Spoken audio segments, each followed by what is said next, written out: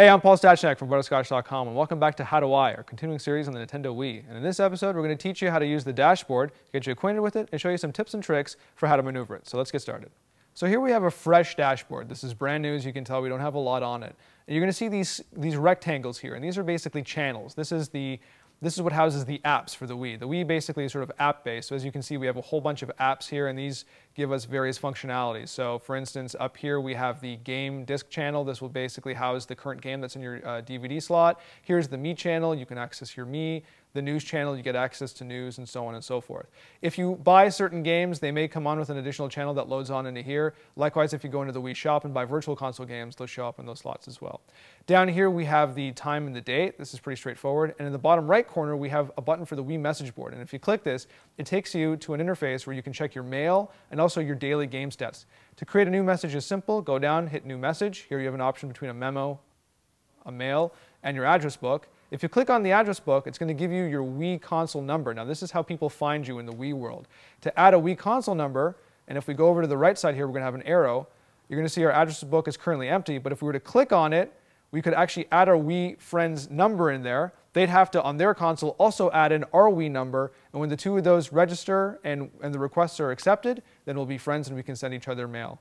And if we go to the calendar here at the bottom left, as you can see, basically, you can check the days that you've played and the various pieces of mail you've gotten. To go back to the Wii menu, go back to the bottom right and hit Wii menu, and now we're back to the dashboard channel. Over here, we have the SD card menu button. If you click this, it's going to take us to the interface for our SD card slot. Now, if we had an SD card in here, we could back up virtual console games and other programs and other apps into here. As you can see, again, we have the rectangles that denote channels. At the moment, we don't have an SD card slot in here, so we can't do a whole lot with it. Mind you, if you want to learn about how this channel works, at the bottom right, you're going to see this little question mark icon. If you hit that, it's going to bring up the basic rules of how this panel works. So we're going to hit back, and again, bottom left, we're going to go back to the Wii menu. Now that we're in the Wii menu, we're going to go to Wii Options. It's the bottom left, and this is basically your hub for all your various management settings for the Wii. So in data management, here we can access our channels. For instance, any additional channels that we download or add, they'll be available here, and we can delete and move them to our SD card if we'd like to. And as you can see, all this is determined by blocks. That's your memory usage. I'm not exactly sure how blocks works, but that's how they calculate that memory. And here under Save Game Data, if you click on this slot, you'll have options to all your Wii save games. And if you have a Nintendo GameCube card in your Wii, if you click on this, you're basically going to be able to access all your old Nintendo GameCube files and, again, manage those. As you can see, we clicked on Wii Management. We don't have anything in there currently, so it's just going to be empty. If we go over to Wii Settings, this is going to be our basic settings for our console. So a lot of the stuff we covered already: console, calendar, this is the time and the date, screen size, sound. Here we have parental controls if we want to change or add, remove them. Here's our sensor bar settings. We've already covered those, and we'll be covering these later. This is for the internet and Wii Connect 24, so look out for a future episode where we're going to go through those.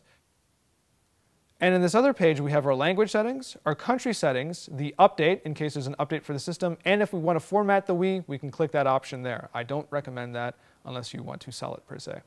So we're back on the Wii menu, and I want to show you something neat. So you may notice that there's a lot of free blocks here, and basically, this allows us to add new stuff or move channels. Now, if you look over here, we can actually go over to the left and right. There's these arrows, and they're going to allow us to move from page to page. There's about 47 extra slots available with the exception of the Wii game channel.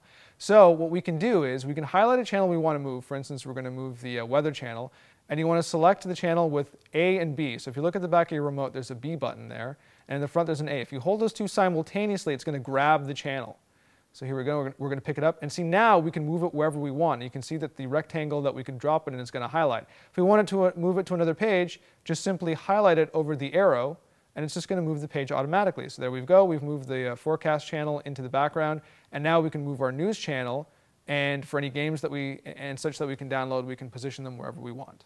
So there you go. Your dashboard's all set up and ready to go. In the next episode, we're going to show you how to set up your Me for the first time. Until then, check out the show notes at Butterscotch.com. We'll see you again.